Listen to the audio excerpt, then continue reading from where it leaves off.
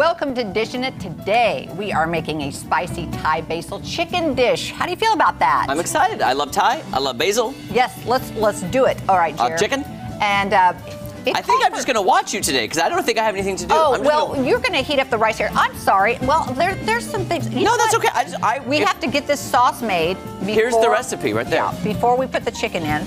All right, so we are going to start with, how about you read the directions to me while I put this together? Step 1. All right. We can have lots of fun. All right. Name that song. Anybody? Anybody? Okay. Whisk together chicken broth, oyster sauce, soy sauce, fish sauce. That sauce, I can't even say the sauce. Okay, we're doing 1/3 cup of chicken broth, and then how much of the others? 1 tablespoon. 1 tablespoon oyster sauce. Oyster. I can't talk today. Okay. 1 tablespoon soy sauce. 2 teaspoons fish sauce. All right. And 1 teaspoon white sugar. All right, Jeremy, here. And 1 teaspoon brown sugar. I've got all these ingredients here. Let me have you give me 1 tablespoon of the soy sauce. I'm putting in the fish sauce, the oyster sauce, the white sugar and the brown sugar, and 1 tablespoon of the soy sauce. Wait, how much of the soy did I say? 1 tablespoon. Yep, that's it. And then we're gonna whisk.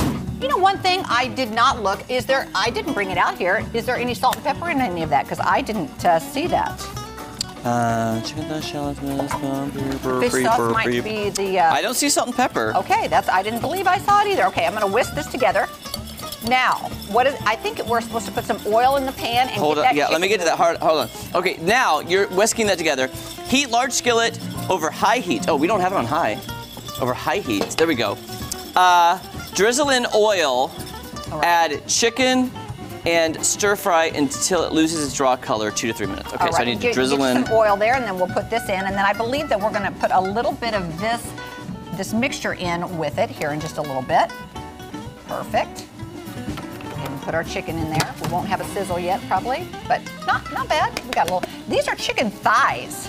Chicken thighs it calls for. Okay, we've got a little sizzle going on there.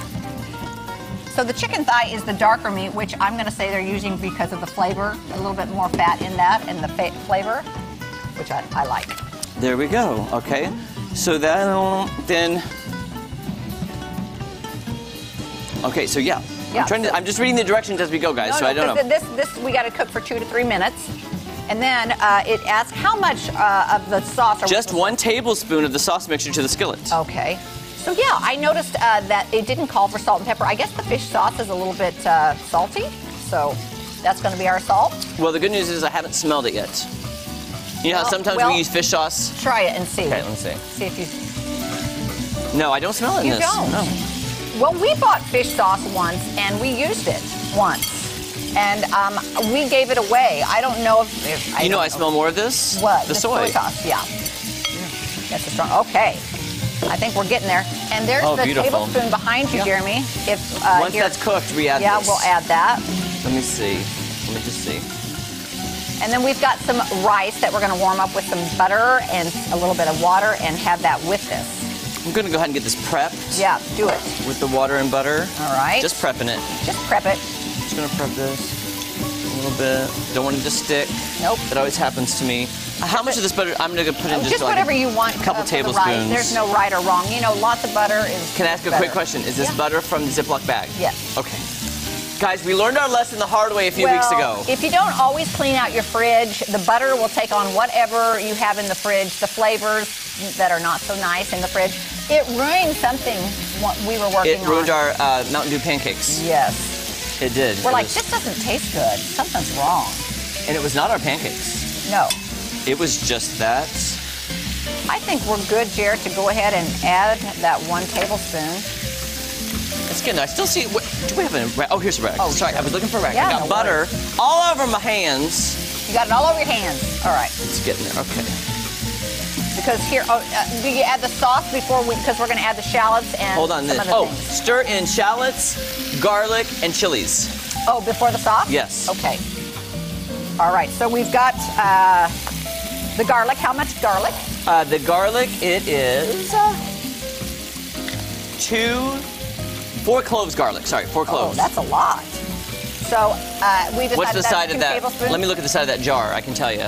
No, on the lid. Sorry. Oh. That's how we learned. Remember that one time? Yes, I didn't know that. I've forgotten already. So it says half a teaspoon is 1 clove. Okay, so we've got two cloves here, so I need. Half a teaspoon Right? is 1 clove, and you need 2 of those. Yes, then. These 'Cause are this is tablespoon. Oh. Half That's okay. teaspoon. Just 2. Yeah, that's Yeah, probably we're enough. good. We're good. We like garlic. I'm not a mathematician. We had a lot of garlic in our Thai. What was it we had? No, yesterday we made the pesto pasta. Yes. Oh gosh, that was rich. Kelly's in garlic. breath, you could see it. Oh my goodness sakes! All right. Okay, so I now couldn't add the stand shallots and the right. sliced chilies, which that sounds amazing. Shallots are going in, and the sliced chilies right here. That's amazing. I love chilies. Yep. Get them all in there. There we go. All right. So you add that, and that's another 2 to 3 minutes until it starts to caramelize. You know, when I see this kind of thing, I know that they put it in the right, the right amounts, but it's like, look at those shallots. I mean, I could go for about 3 times that many. You know what I'm saying? I hear you. I smell what you're cooking. Yeah, you smell what I'm cooking I here? do. It's basil Thai chicken. Yeah. And I have to say, they have to hopefully know what they're doing. Well, I'm sure they do. I don't. I mean, We're just following the recipe. That's why we always change it, because sometimes we don't agree with people.